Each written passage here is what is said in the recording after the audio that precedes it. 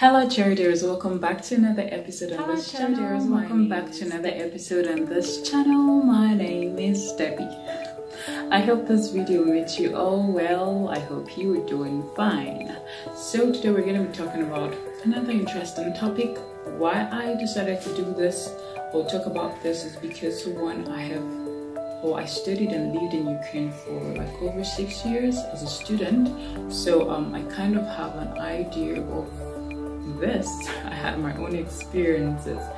So, and also I've had 1 or 2 people come to meet me and ask, okay, how did you survive in Ukraine? What did you do? How was it like living in Ukraine? So well, this won't generally be about life in Ukraine. It will be specifically about how to live on a budget in Ukraine, because of course money is needed, especially when you're a foreigner. So there's some things that you can do, and if you don't have so much, if you don't have a fat bank account, you just try really to study, to gain good education and all of that. So how can you be able to get through this? Yeah, so that's what we're going to be talking about today. So if this is what you're interested in, keep watching. Or if you just like watching me talk, keep watching. So let's get into it. But just some things I just want to say about Ukraine. Well, Ukraine is an Eastern European country, and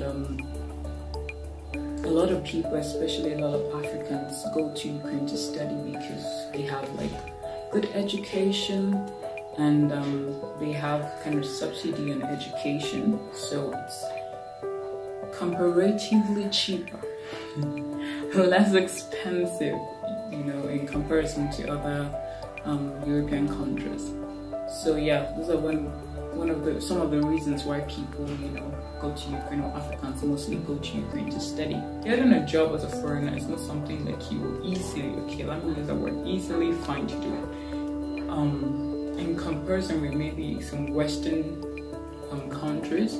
Now this is because it's not officially part of the law in Ukraine to study. They expect that you should have all your money to take care of yourself, money for the fees, tuition, and all of that. So unlike in the UK where you have the opportunity to work, it's official, to get a job, to do, work some hours to get money to support yourself and all that. But in Ukraine, it's not that way. So I think like it's kind of difficult in a way to get a proper job to do as a student or as a foreigner working, studying in Ukraine. So now about working in Ukraine, a number of people do find jobs to do. Yeah, some just maybe casual jobs you can just get to do to at least support yourself, but it's not like an official thing. I think a good way you can get a job to do is online. If you're working online, maybe teaching English language online or doing some kind of online good legitimate job, that's a way to finance yourself or to get to have a source of income. Yeah, if you're studying in Ukraine, that's like a good way. Not only in Ukraine, everywhere, but that's like a way that you can get by if you're working online. There are a lot of online firms or companies that especially want teachers of English to be teach in English. So some of them just want you to, maybe if you're good at typing, so you can get some online jobs that will pay you, and then you can be able to survive or keep living. So talking about jobs, another way or a good way to get opportunities or to make good use of opportunities, which usually will come your way, is to understand the language, either Ukrainian or Russian. Understand one of the languages, because it helps a lot. Sometimes you can get opportunity to have a job, but if you don't understand the language, it can be a downside for you. You can lose that opportunity. So understand the language, learn the language, practice it. It will be like an added advantage for you. Yeah. So the first thing I want to talk about, aside tuition, of course, before you're coming to Ukraine, you should have sorted out your tuition somehow. At least just try and make sure that you have a place where tuition will be coming in constantly. At least you're sure of that to an extent, as much as you can control. And then other things like accommodation, feeding, transportation, and all that, you would see how to work that out. So yeah, the first thing is going to be, aside tuition, is going to be accommodation. Now, where will you live?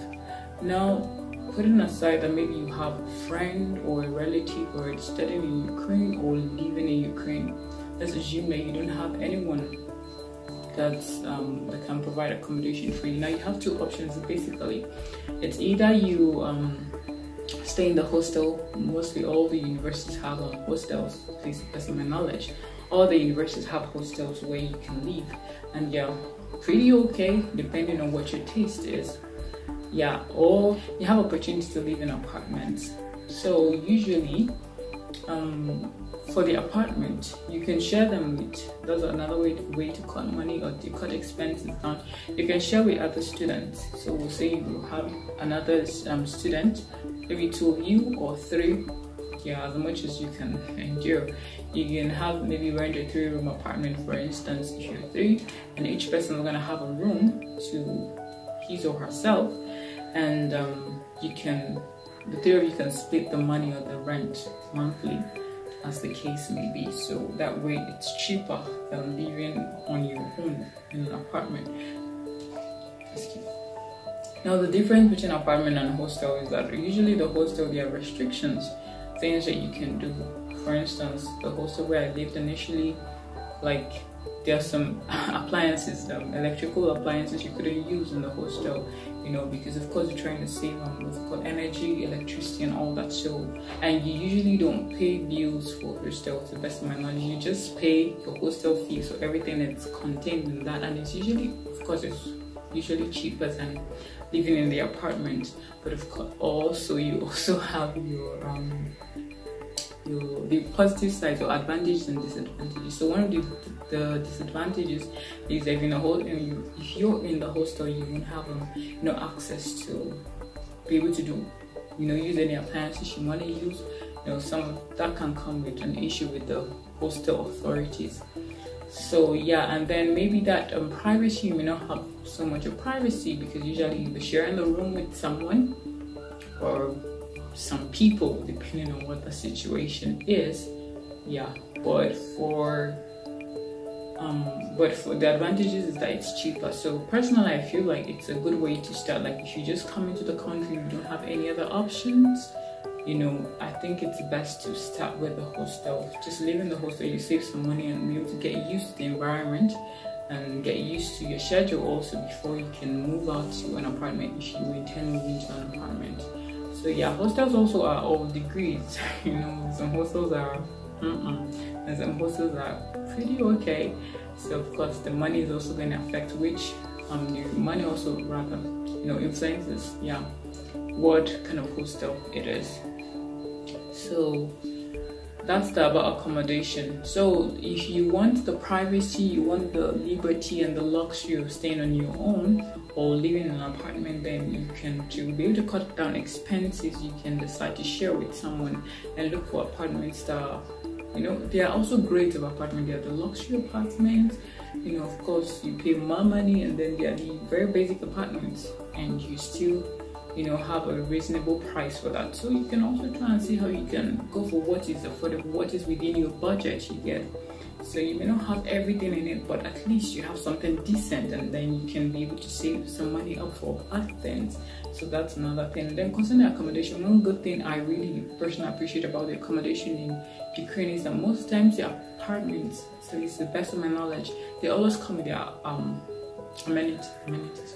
They're always furnished apartments. So you have your microwave, you have your beddings in the room. Most times you have refrigerator, washing machines, all that jazz in the apartment already. So it's like really, really economical. So you don't even have to buy any extra things.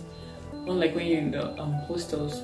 The hostel I lived in, they didn't have a refrigerator, so you have to buy your refrigerator. That's another thing. If you're staying in a hostel or in a room, the roommates can decide to put money together and buy some appliances like a refrigerator, like a cooker. Though there's a kitchen, and the kitchen will have cooker, but usually because it's a public place, you may not really enjoy all of that.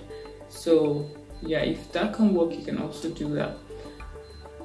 But I feel like the freedom and the benefit of living in an apartment is the reason why a lot of people prefer living in the apartment. Of course, it has its own challenges, landlord challenges and all that. But yeah, you can get through it anyway. So that's one way to cut down on the expenses when you're living in Ukraine. And another thing is feeding.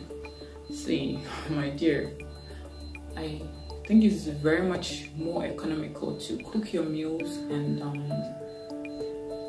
cook your meals. You spend less and then you eat healthy also. There are a lot of fresh foodstuffs. Go to the open market, look for the open market in your city. Like, don't just stick to the supermarkets, Metro or Caravan or Silpo or Atebe. Don't just stick to those big ones. Like, go to the open market, you get fresh food there and you get them at reasonable prices. You can, get good quantities also. So that way, and it's a good thing there's electricity. So usually what I do is during the weekend I just make my food, please, to a very good extent in bulk, and then keep it in the refrigerator. So once you do that, you're good at least for the week, or at least for the first 3 days of the week. You know that, okay, you have something to eat.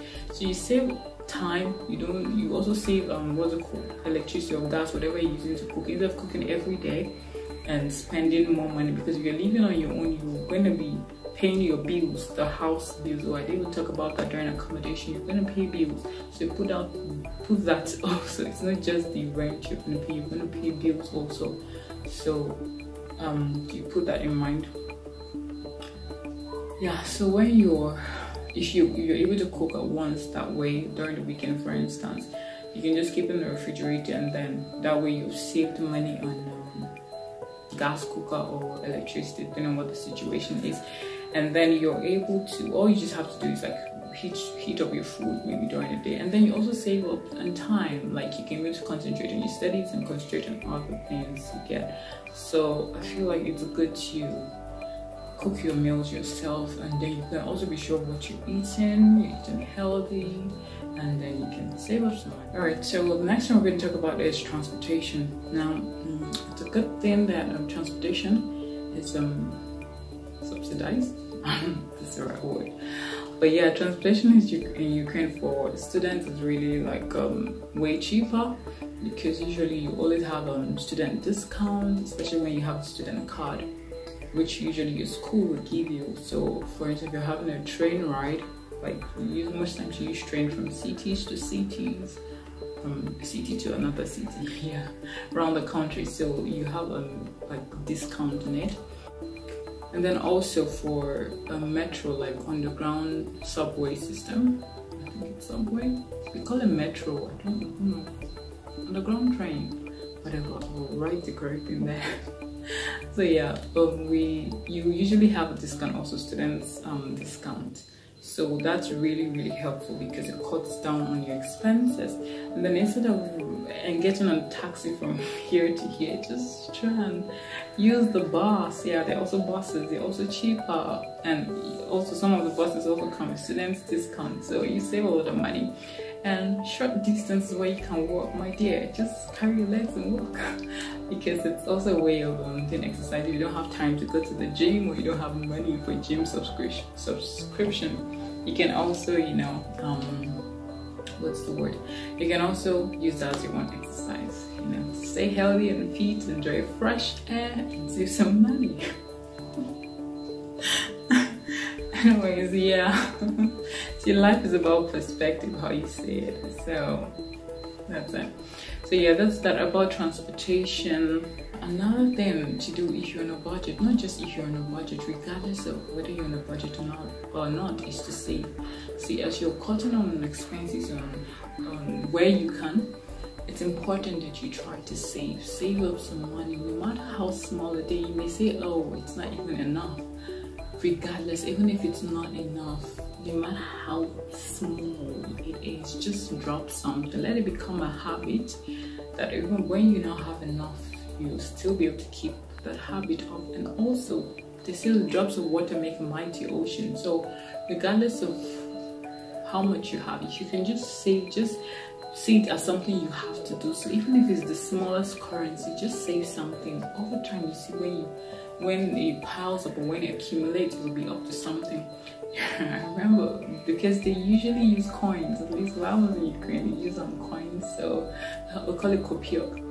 So Most times you see people throw your copiok away. Oh, it's not important. It's like the smallest currency or denomination and all that.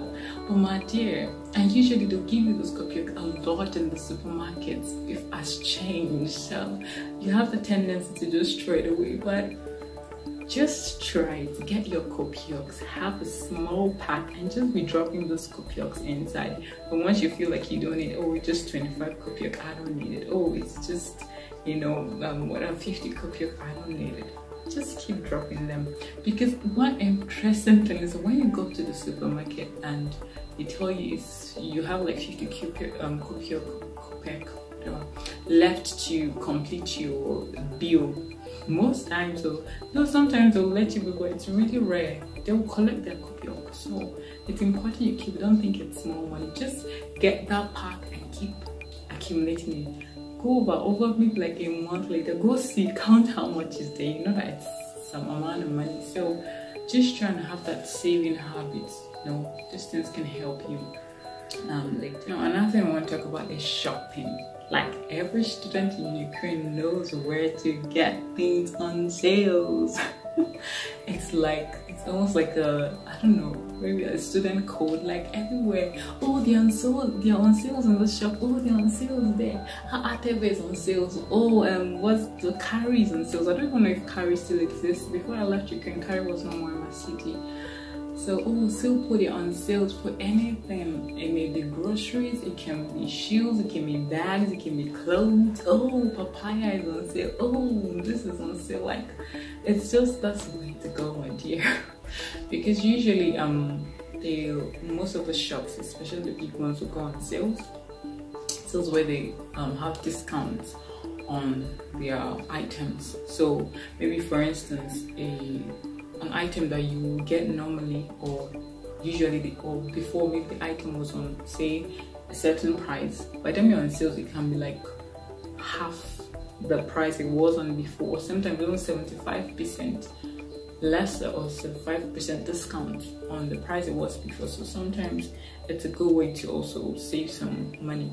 So one trick I discovered rather is that usually the companies or the brands will go on sales when a season is on. Okay, there are 4 seasons in, let me use Ukraine because that's what we're talking about in Ukraine. So there's winter, there's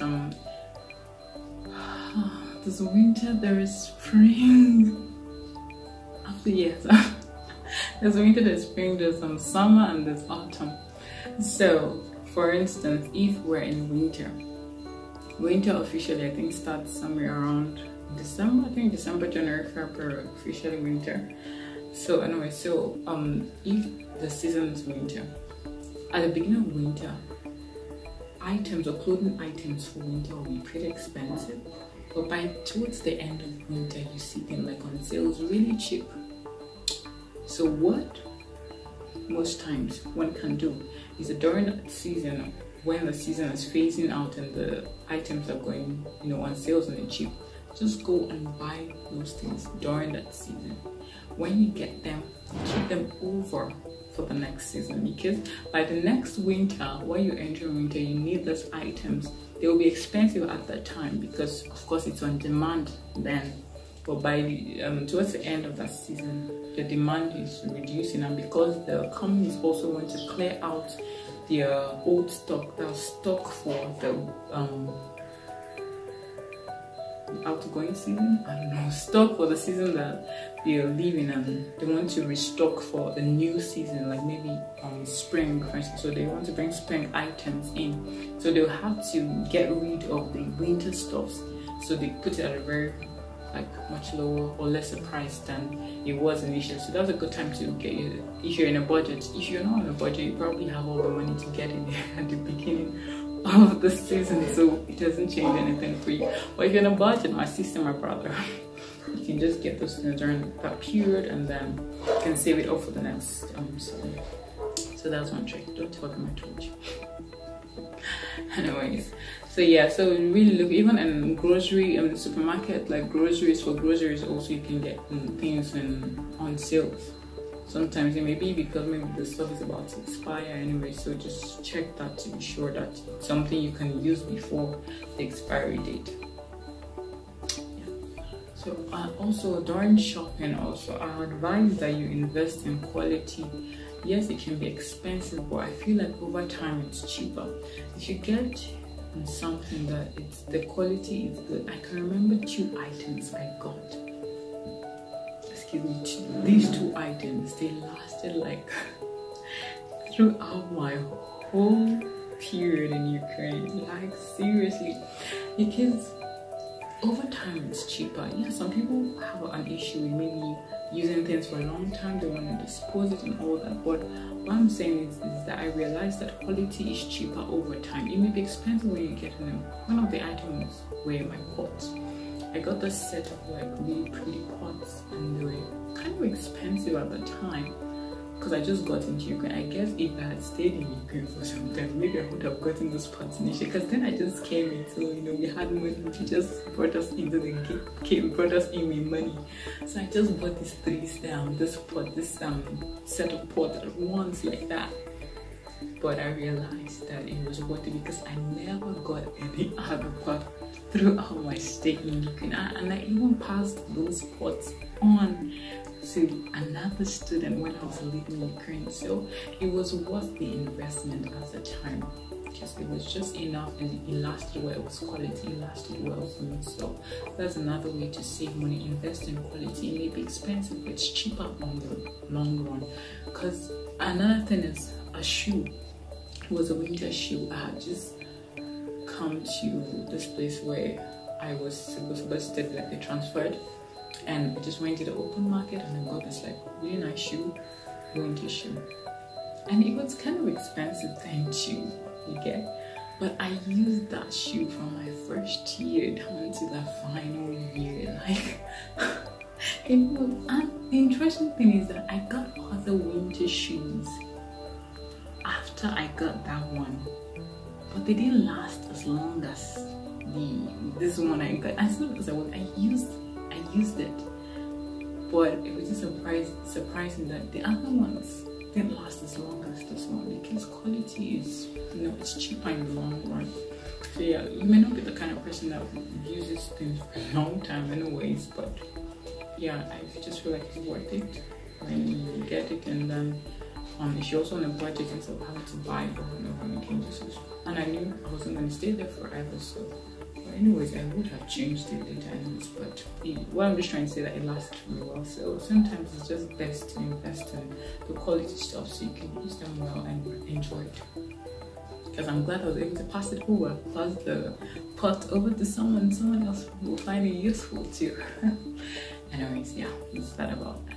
Another thing I want to say is concerning jobs. You can also find something doing. That's very important. That's one of the ways that a lot of foreign students survive in Ukraine, is to look for something to do. Look for, maybe it can be a skill. If you haven't left your country and you're still in your country, you're planning on going to study abroad, find a skill, acquire a skill, get something. It can be making hair, like hairstylist, it can be fashion design, it can be catering, like baking and all that. It can be maybe some IT stuff, it can be artwork and all that. Something that photography also is another big thing that people do also to be able to survive and support themselves. So it's very important. Get something doing. And if you don't happen to be married with someone that knows, you can work for someone that has something to do, just a way to get some money. And also online stuff, you can start a blog or something. It's also going to help you, get an income, have a source of income. So it's very important. Yeah, there's also one interesting thing that can affect this whole budget-ish, is that the city where you're staying or where you're studying at really can influence these things, because expenses, or standard of living, differs a bit from city to city within the country. So for instance, if you're living like in the far west or western part of the country, sometimes it's not as expensive compared to maybe the eastern part of the country. Now, really, it's not really about the west or or east or whatever. It's really about the city where you're staying.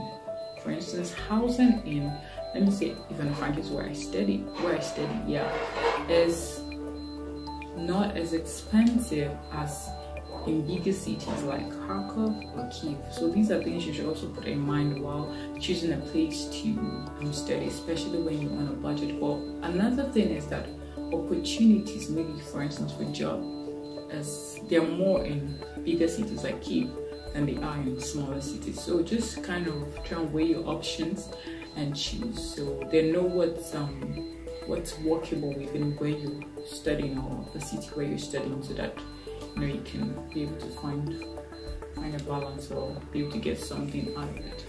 So thank you so much for coming this far with me. I hope you enjoyed it. I hope it was helpful. I hope you learned one or two things from it.